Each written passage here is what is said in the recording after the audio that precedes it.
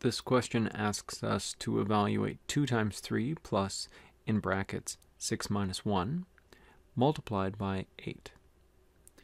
So we have multiplication, addition, brackets, subtraction, and another multiplication.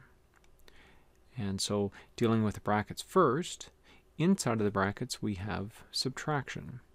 So we're going to do brackets and subtraction. When we figure out the next step after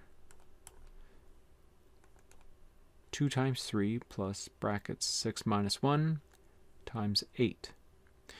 So we're dealing with this part, the brackets that include the subtraction.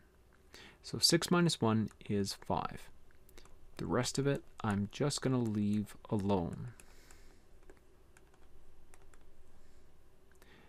Now that we've done our brackets, we can have a look for exponents. We don't have them. We don't have division, but we do have multiplication. In fact, we've got 2 multiplications. So we're going to do that next. We're going to deal with both multiplications, going from left to right. So 2 times 3 is 6. 5 times 8 is 40. And so we've taken care of our multiplication. The only thing that remains is the addition, and so 6 plus 40, that gives me 46.